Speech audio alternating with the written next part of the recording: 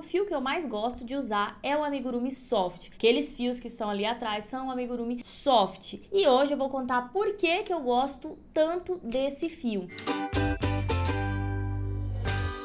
Só que eu me surpreendi ao descobrir que eu tinha muitos outros amigurumis com outros fios diferentes, de outras marcas, enfim, vou mostrar aqui pra vocês. E o mais legal desses amigurumis que eu vou mostrar aqui hoje é que eles são amigurumis usados.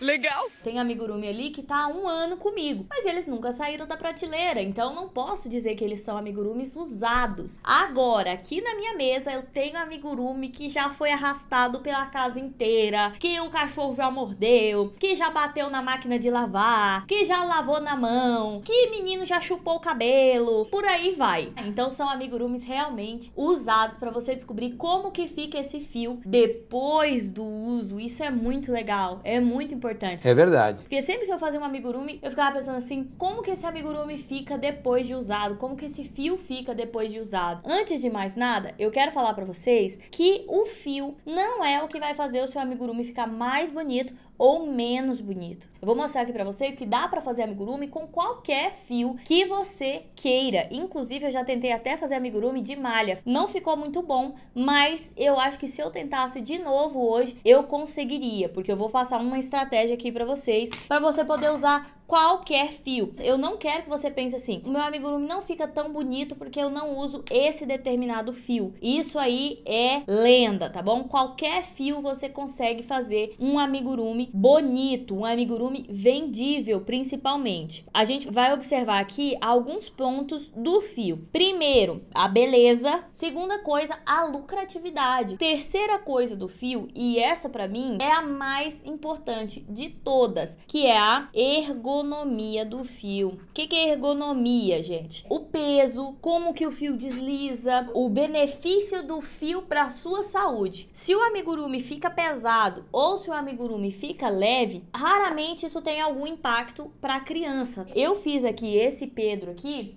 vou mostrar para vocês. Ele foi feito com fio barroco, número 8. Ele é um amigurumi pesadinho. Só que, se você for numa loja de brinquedo de plástico, você vai encontrar inúmeros brinquedos pesadinhos assim. Tá tudo bem que ele também seja pesadinho. Mas, o que a ergonomia, então, vai alterar nesse amigurumi? É se ele é gostoso pra você fazer. Se ele não vai doer a sua mão. Porque imagina que você vai fazer vários amigurumis desse em um mês. Digamos que você escolha o fio barroco para trabalhar, você vai ser especialista em fio barroco e você vai ter que fazer vários desse no mês. É um fio pesado. Pode ser que você desenvolva aí um problema na mão devido ao fio ser muito pesado. Você tem que pensar não só no seu cliente, mas você tem que saber que você vai passar muito tempo fazendo amigurumi, você precisa ter saúde fazendo esse amigurumi. Então a gente precisa pensar na ergonomia do fio também. Esse aqui é um amigurumi que eu fiz quando eu tava grávida da Ellie. E ele foi feito com o fio amigurumi tradicional. O primeiro fio da linha amigurumi. Quando a Ellie nasceu, ela gostava de chupar o braço. Sabe como é que é menino com amigurumi, né? Toda pontinha assim, o cabelo, o braço, a perna. Então é um amigurumi que foi muito usado. Vou chegar aqui bem perto pra você ver. Ele não sofreu quase dano nenhum. É um fio muito resistente. Ah, Juliana, então o melhor fio é o amigurumi tradicional? Calma que nós vamos falar nesse ponto aí. A gente tem que ver os outros fios para você saber se é ou se não é.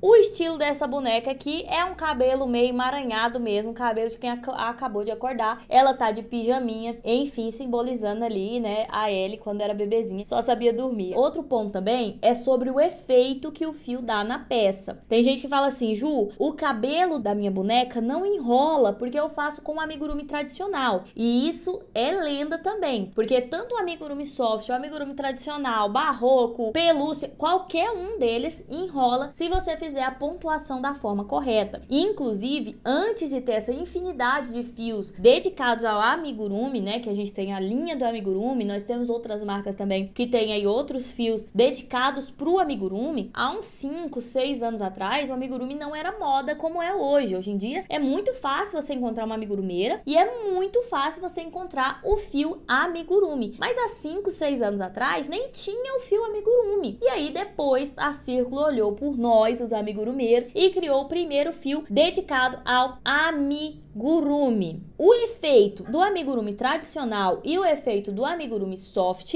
é muito semelhante. Se o amigurumi soft enrola, o tradicional também enrola. Ou seja, o fio que é de acrílico enrola e o fio que é 100% algodão enrola também, dependendo da sua pontuação, se o seu ponto do cabelo tá certo. E quem não tá entendendo sobre enrola, não enrola, eu vou pegar aqui a Alice gigante. Ela tem esse cabelo cacheado aqui e esse fio aqui é 100% acrílico. Eu vou falar o que eu achei desse fio aqui também. Mas o que eu quero trazer pra você agora é o efeito do fio. Tá vendo que ele fica bem cacheadinho?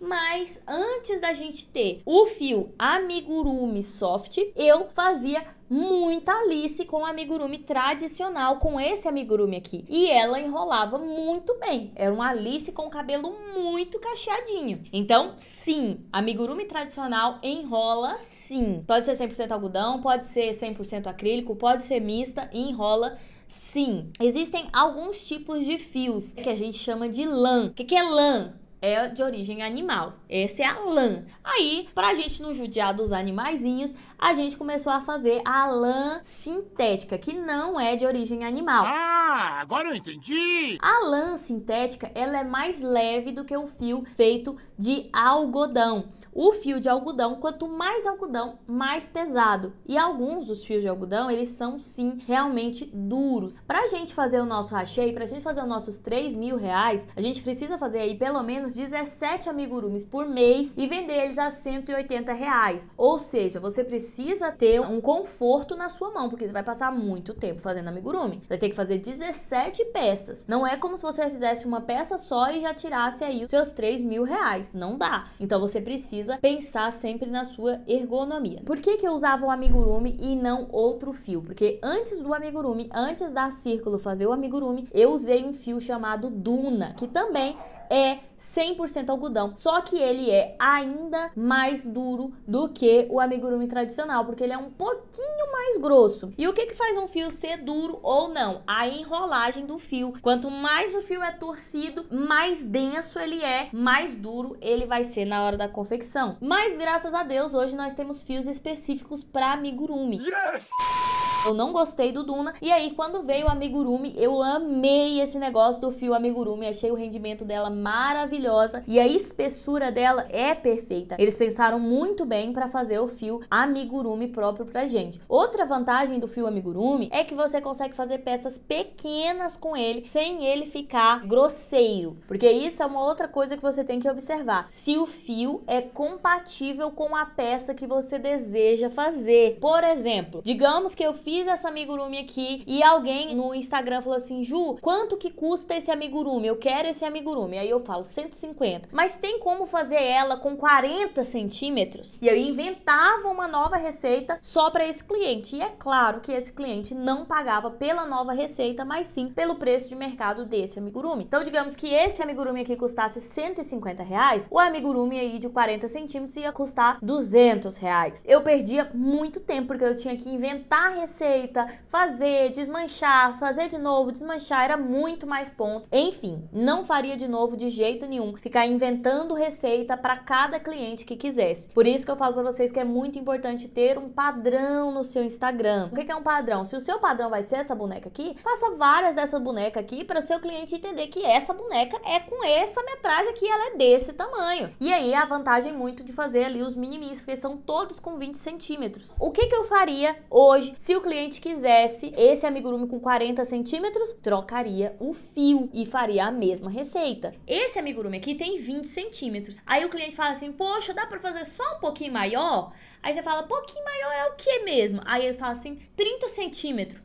Você fala 30 centímetros? Não é um pouquinho maior, querida. 30 centímetros é o dobro. Por quê? Porque ele tem que aumentar toda a sua circunferência. Ele muda proporcionalmente inteiro. Ele muda a cabeça, ele muda a largura, ele muda o tamanho. Então ele não vai simplesmente esticar as pernas e já fica grande. Eu aprendi depois disso o que eu fazia? Só mudava o fio que eu ia usar. Essa é a vantagem, você conhecer outros tipos de fios além do fio que você trabalha. Porque aí você tem essa flexibilidade de ter um resultado diferente. Cada fio, ele vai variar de acordo com a necessidade que você tem para esse fio, o propósito que você tem para esse fio. Por exemplo, se eu fosse fazer um ursinho desse aqui, pequenininho, meu objetivo é fazer um ursinho pequenininho, eu quero colocar ele dentro de uma caixinha e dar de presente pro meu marido, pro meu filho, dar de lembrancinha ou alguma coisa assim. Se eu fizer esse amigurumi aqui com fio grosso, como o barroco, por exemplo, ele vai ficar um amigurumi grosseiro. Então, essa aqui foi a grande vantagem do amigurumi tradicional, na minha opinião, porque ele é um fio delicado, que faz peças pequenas e peças médias. Não é indicado para fazer peças grandes. Esse aqui é o amigurumi soft. Qual é uma das maiores vantagens do amigurumi soft? Ela é leve, ele é um fio misto, mais ou menos metade algodão e mais ou menos metade acrílico, tá? Uma porcentagem de algodão e uma porcentagem de acrílico. Então ele fica leve, ele escorrega e ele não dá bolinha. A Ellie dorme com esse amigurumi aqui já tem 2 anos. Ela dorme, ela brinca, ela leva pra escola, ela arrasta pela casa, ela leva pra brinquedoteca, ela leva pro parque. Então acreditem, esse fio aqui é um fio muito usado. É a boneca preferida da Ellie e esse aqui é o boneco preferido do Theo. Os dois adoram esses amigurumis aqui. Dorme com ele, brinca e leva e é a maior coisa do mundo. O Theo cobre o minimin dele. E o Theo já tem 6 anos. Ele não gosta que a gente veja ele cobrindo o minimin dele, que é um amigurumi personalizado. Pra quem não sabe ainda o que é minimin, minimin é um amigurumi personalizado da criança. Aqui nós temos a Ellie, a minha filha, e o Theo, o meu filho, que adora o Homem-Aranha. E a Ellie tá de pijaminha aqui e com seus cabelos acabadas de acordar. Então é o seguinte, esses 2 amigurumis aqui, ó, são amigurumis surrados pela vida. A gente tem um mito aí, uma coisa que é muito forte na nossa cabeça, que é amigurumi tradicional é resistente, amigurumi soft não é resistente. E eu vou mostrar pra vocês agora o resultado de um amigurumi tradicional e um amigurumi soft depois de muito uso. O que vocês acham da diferença entre um fio e outro em relação à resistência? Quase nenhuma, é quase imperceptível. Se você olhar bem de pertinho aqui, você vai ver que tem algumas bolinhas assim, mas minusculíssima. É muito pequenininho. Eu também pensava, tem gente que falou assim, um amigurumeiro experiente me falou isso e eu acreditei. Mas é um mito que perpetua. A gente escuta e a gente continua. Todos os 2 são bons. Vai de qual você gosta mais. Os 2 passaram no imetro. Ju, mas é porque você não bateu esses amigurumis na máquina. Porque na máquina, o amigurumi soft cede e o amigurumi tradicional não cede. E aí, gente, vou mostrar pra vocês um amigurumi que foi lavado na máquina e que cedeu. Esse aqui eu fiz exatamente há 3 anos e era o amigurumi preferido da Ellie quando ela nasceu. E ele cedeu. Só que aí eu pensei assim, nossa, cedeu, realmente é um fio que é mais fraco e tal. Só que depois eu descobri que não é por ele ser mais fraco. O que acontece? A trama do crochê, ele faz mais ou menos isso aqui, ó. Você vai enganchando um ponto no outro e ele vai fazendo isso aqui. Cada carreira é enganchada no último fio. Então ele faz isso aqui, ó. Todos os pontos são enganchados um no outro. Quando você bate o amigurumi na máquina de lavar, você pode fazer qualquer amigurumi com qualquer fio. A trama do seu ponto vai fazer isso aqui, ó. Tensionar, principalmente se você centrifugar ele. Imagina que ele tá rodando lá, pode ser qualquer fio, não é por ser soft, não é por ser balloon, não é por ser nada. Ele tá batendo lá, beleza, até aí tudo bem. Se uma roupa não engarranchar e puxar, tá tudo bem. Só que na hora que você vai centrifugar ele, a centrífuga vai fazer isso aqui com ele, ó.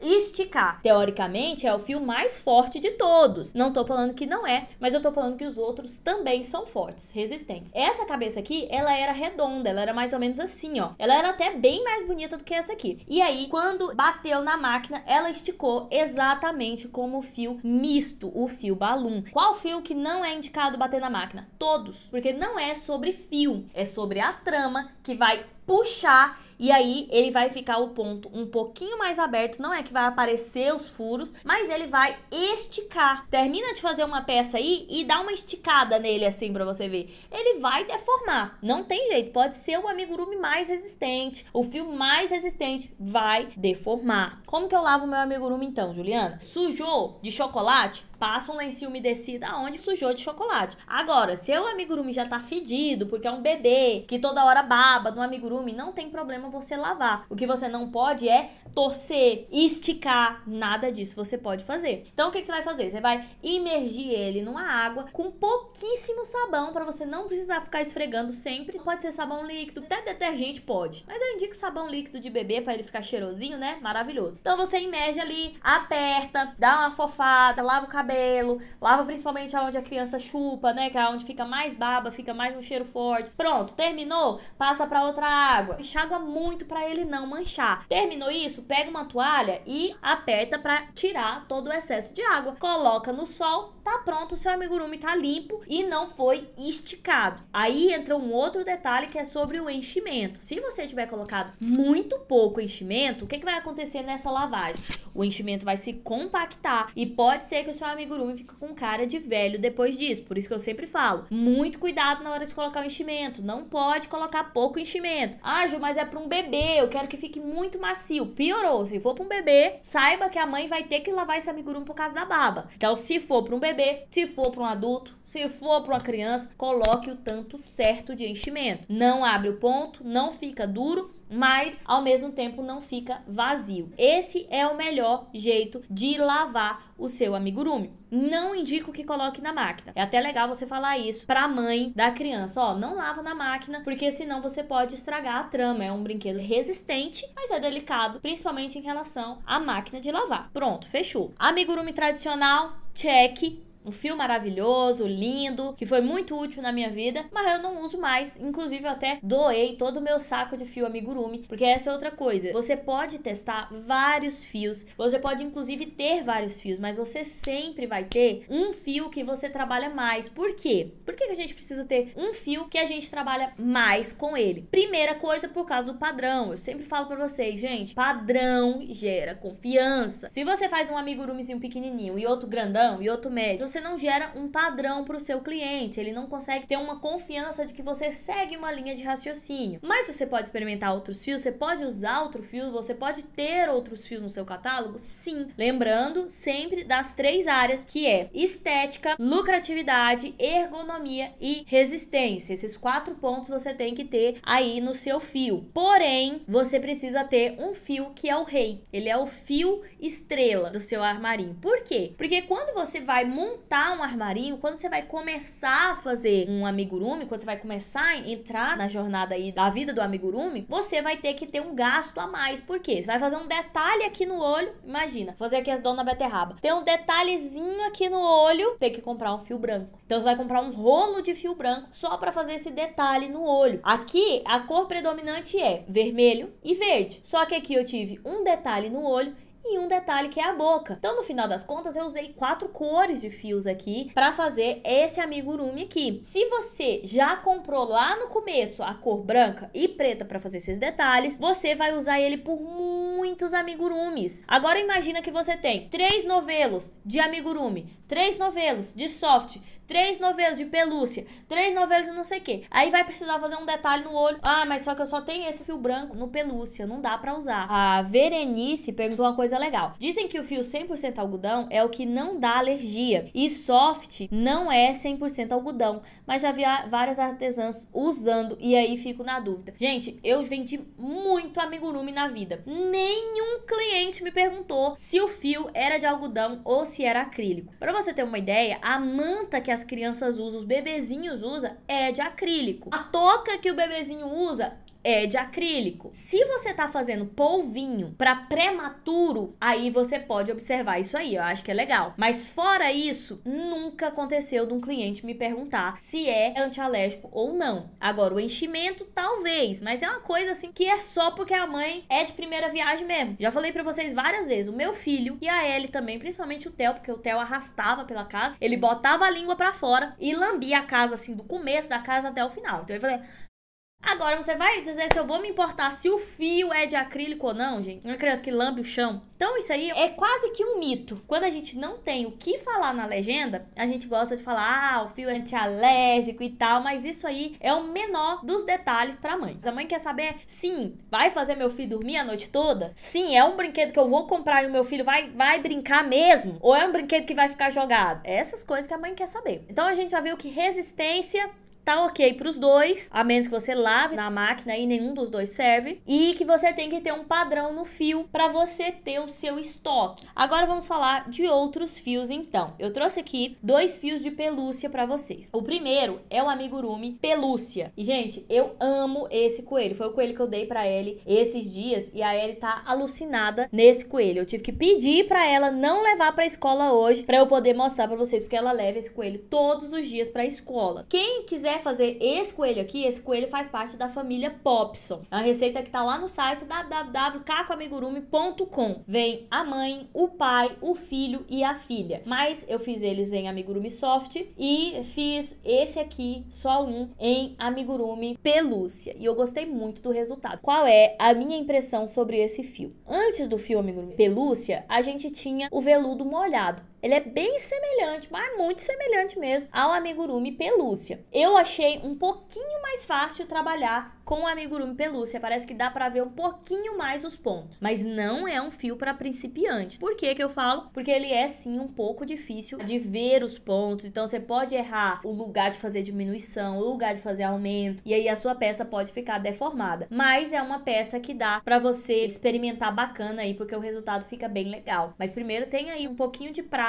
com o Amigurumi tradicional, porque muitas vezes a gente vai na cega mesmo com esse Amigurumi. Você vai fazendo, vai sentindo assim e vai fazendo. Mas o resultado é bem fofo. Olha como ele ficou molinho e fofinho. E também o preço desse aqui, gente, é bem vantajoso em relação ao outro que eu vou falar aqui, tá bom? O outro fio peludinho que eu comprei e que eu amei o resultado foi esse aqui, ó. Esse aqui é o Amigo Love. E esse aqui, ele tem uma textura e um tamanho parecido com aquelas trends que a gente vê lá da Rússia, dos Estados Unidos. Eu queria encontrar aquele fio, porque aquele fio é ainda mais grosso do que esse. Então, você vai fazer aqui uma Alice, por exemplo, com esse fio mais grosso, vai ficar uma Aliçona desse tamanho aqui, fofa, de pelúcia. O que eu mais gostei nesse fio é por ele ser fosco. Eu prefiro essa textura fosca do que essa textura brilhosa. Cada um tem seu charme e cada um tem suas preferências também. O ponto negativo desse fio aqui, ele é bem caro. Eu acho que ele custa 28, por aí, o novelo. Aquela parte da lucratividade que a gente tava falando, já não bate aqui. Imagina que eu comprei 25, o azul 25 aqui, o rosa, mais 25 da roupa. Então aqui eu usei 3 fios, R$75, só de custo.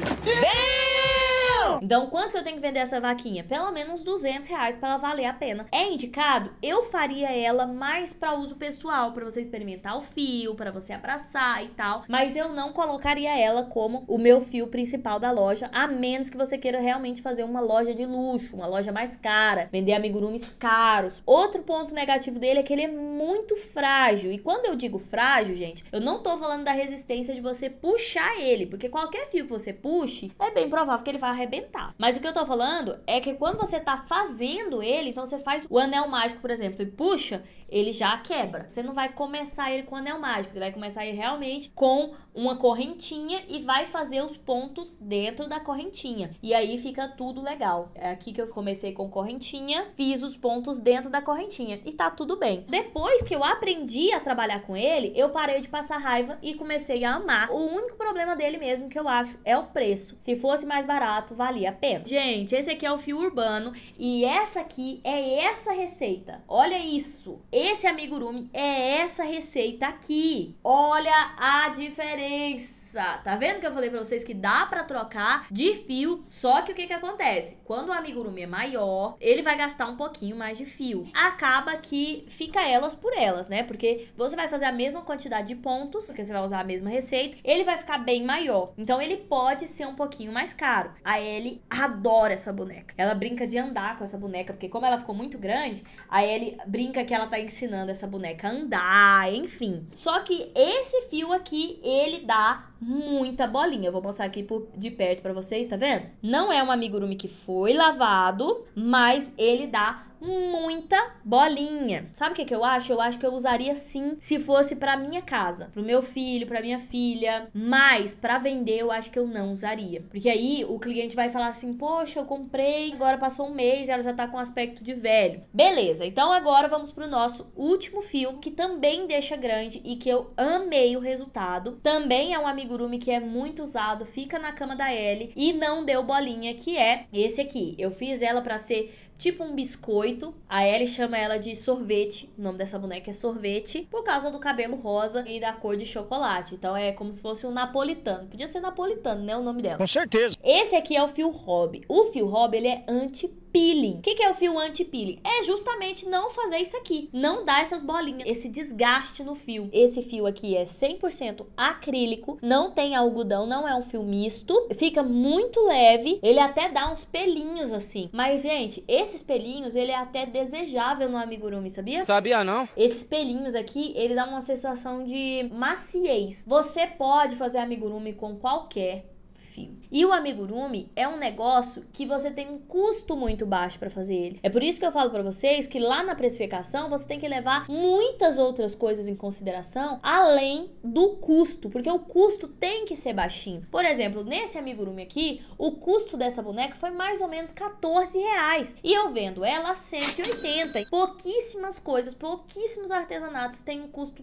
tão baixo em relação ao valor final. Quem já fez tapete aqui sabe, você gasta R$150 de linha e você cobra 200. O custo de material é muito superior ao preço daquele artesanato. Então a margem de lucro fica pequena. O amigurumi não. Então, se você escolhe amigurumi tradicional, amigurumi soft, ou pelúcia, urbano, ou barroco, ou qualquer uma dessas aqui, o custo é muito pequeno. Então a gente consegue ter uma margem de lucro muito grande. Seja qual for a linha que você utiliza, você consegue fazer um amigurumi lindo. Porque olha aqui, gente, fala a verdade, vamos? Eu já falei pra vocês que a amigurumeira não pode ter modéstia. Fala a verdade. Todos esses amigurumis aqui, cada um tem a sua textura, cada um tem o seu charme, cada um foi feito com um fio diferente. No entanto, cada um deles ficou bonito do seu jeito, cada um deles tem uma diferença e cada um deles tá lindíssimo. Lembrando, 4 coisas que você tem que levar em consideração. Primeira, beleza, né? Estética. Segundo, lucratividade. Faz as contas de quanto você vai gastar nesse amigurumi. Terceira, ergonomia. É um fio que é gostoso para você crochetar. Quarto, resistência. E a gente viu aqui que quase todos eles passou no teste de resistência. Só o urbano, que não é nem a resistência, vai mais para estética mesmo. Mas é um fio que eu não venderia, mas todos os outros passou no teste. Um beijo, um queijo e uma rapadura. Até a próxima aula. Tchau!